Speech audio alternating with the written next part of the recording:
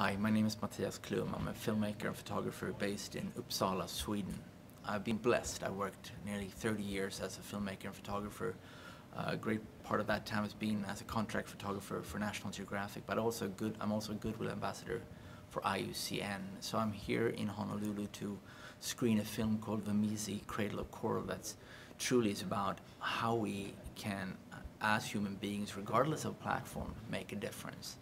I'm following a number of very dynamic personalities, anything from a humpback female in her calf to a freediver, Canadian freediver, to a scientist specifically interested in shark tagging, to really try to bridge the gap between our clever human mind and our compassionate human heart.